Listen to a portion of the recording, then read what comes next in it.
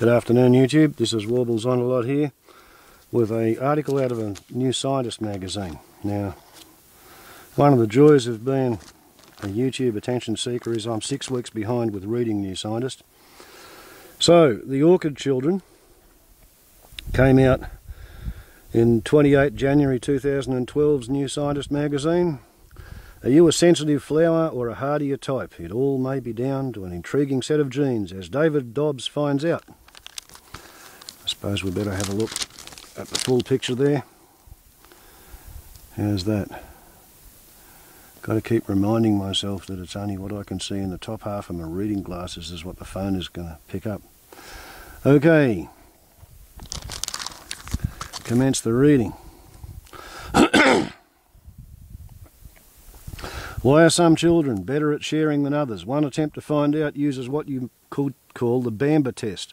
In a large playroom-like lab, a 3-year-old spends an hour or so playing games with a friendly woman before snack time is announced. The adult brings out 2 packs of Bambas, peanut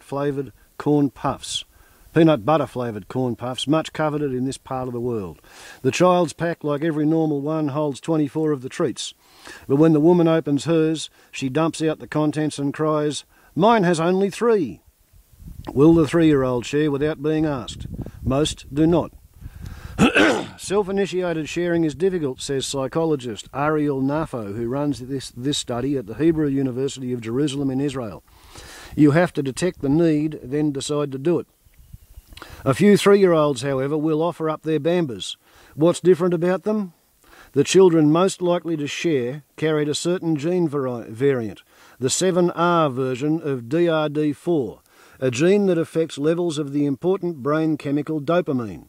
What made this finding remarkable was that this gene variant has generally been tied to antisocial behaviour. A pile of previous studies found that children with the 7R variant were more likely to be naughty and hyperactive. It had been dubbed the ADHD gene, the brat gene, the drinking gene, even the slut gene.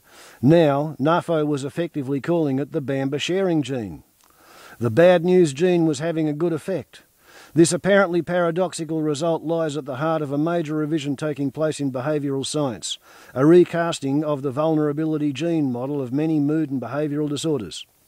This model, tremendously influential in psychiatry and psychology, has arisen over the past couple of decades as research tied several gene variants to high risk of mood and behavioural troubles, such as depression, aggression, or in the case of DRD4, attention and conduct disorders.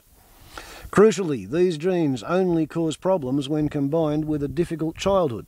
Often termed vulnerability or risk genes, they have been held up as a prime model of how genes interact with environment to affect mood and behaviour. But might we have got these genes all wrong? A fresh look at the evidence is suggesting that in fact they often create greater strength and happiness in people who have fortunate childhoods. The so-called vulnerability genes, in short, make you more attuned and responsive to your environment, whether bad or good. The genes aren't about risk, says Jay Belsky, a psychologist at the University of California, Davis, who helped establish what is being called the plasticity gene hypothesis, among other terms. It is responsiveness, for better or worse.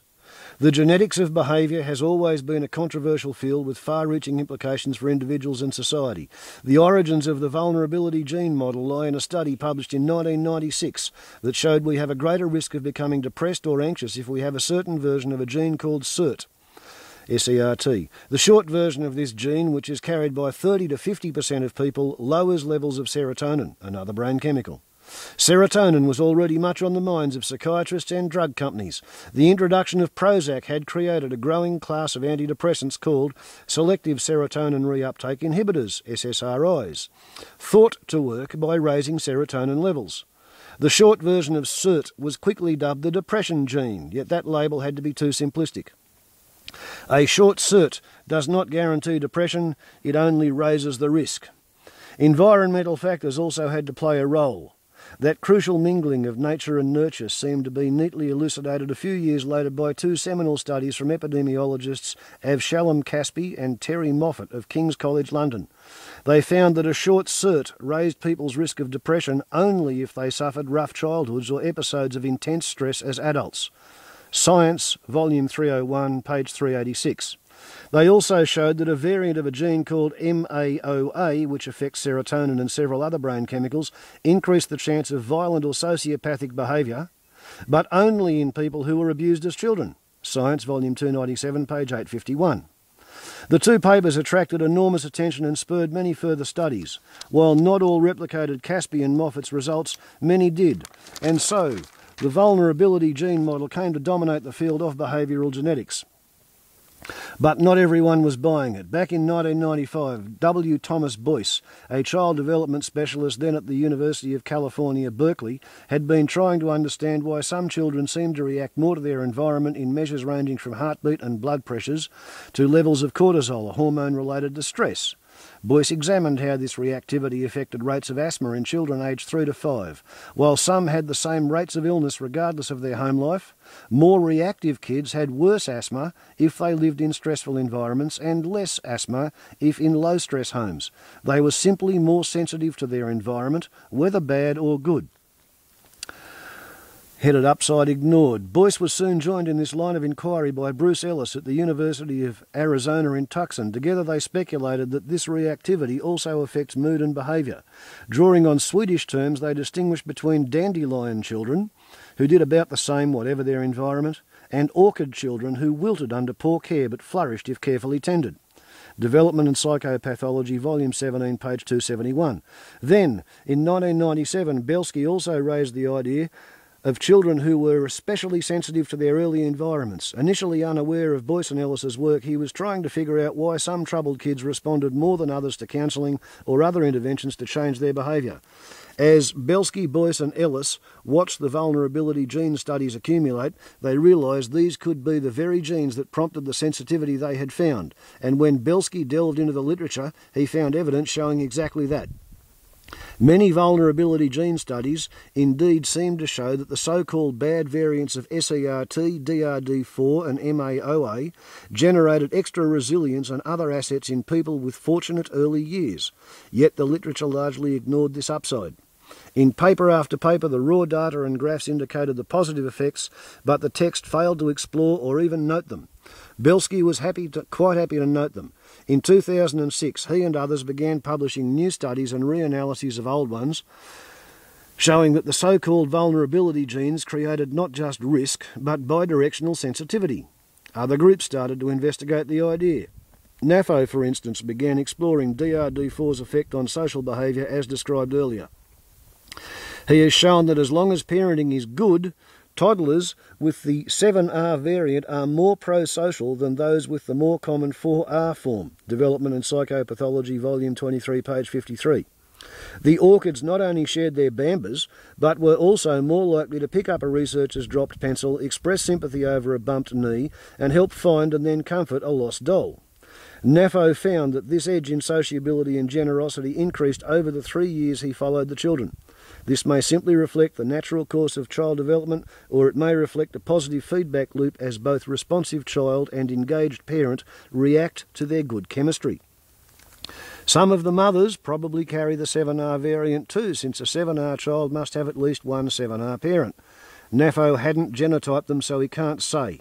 In 2008, another team showed that DRD4's 7R variant does not just make its bearers more responsive to natural variations in their upbringing, those carrying it also respond more to experimental interventions.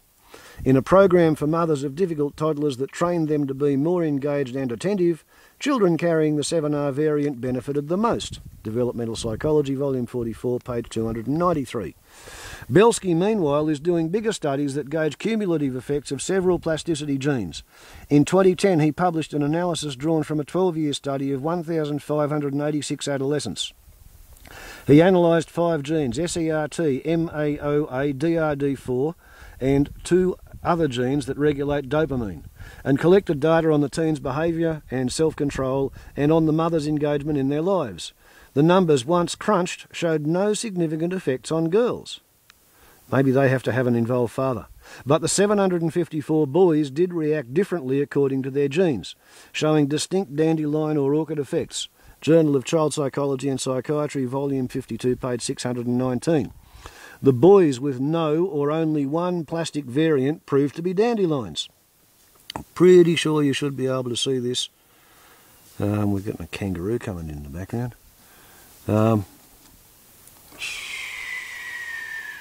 Where are we? Warbles. Did react differently. The boys with no or only one plasticity variant proved to be dandelions. They fared about the same regardless of how engaged their mothers were. Those with 2 to 5 plasticity variants, however, responded like orchids, and the more they had, the more sensitive they were. See diagram left. Okay, so I'm figuring that the head camera should be looking pretty good at this. We've got good behaviour at the top here, we've got naughty behaviour at the bottom. We've got worse parenting, and we got best parenting.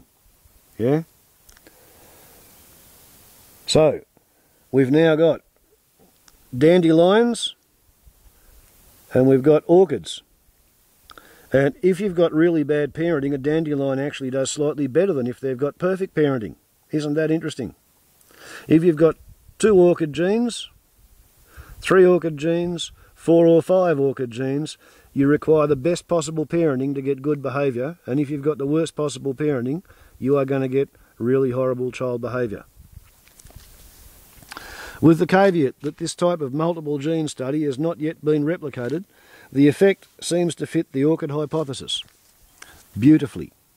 It also accords with the principle that complex traits are generally determined by many genes, not just one. In addition, the lack of effect in boys with just one plasticity variant offers an explanation for a puzzle hanging over the field for years: the failure of some single gene studies to show the expected effects. Belsky's research suggests that the effects of any one gene depend on all the others. Support's coming in from other fields as well. Orchid dandelion effects have been found in rhesus monkeys, the only other primate beside humans to have the short cert variant. Ethologist Stephen Suomai at the US National Institutes of Health in Bethesda, Maryland, has done experiments with these monkeys that cannot be done with people, such as swapping babies at birth to switch the kind of parenting they receive. Nice guy. Unlike dandelion monkeys, orchid monkeys tend to turn out neurotic if raised by insecure neurotic mothers, but resilient and self-assured if raised by secure competent mothers. Read parent, I would suggest. The orchid hypothesis also meshes with observations of adults in psychotherapy. Since 1997, Californian psychiatrists Elaine and Arthur Aron have written about what they call highly sensitive persons, or HSPs, who are especially responsive not just to trouble, but to many of life's pleasures and subtleties. As Elaine Aron sees it, this group, comprising an estimated 15 to 20% of the population, perceive life at a finer, more nuanced scale. As the plasticity theory gained ground, the Arons and others have wondered if HSPs are essentially orchid children grown up. They argue that HSPs share with the orchid children a particularly reactive psychological and sensory response to the world.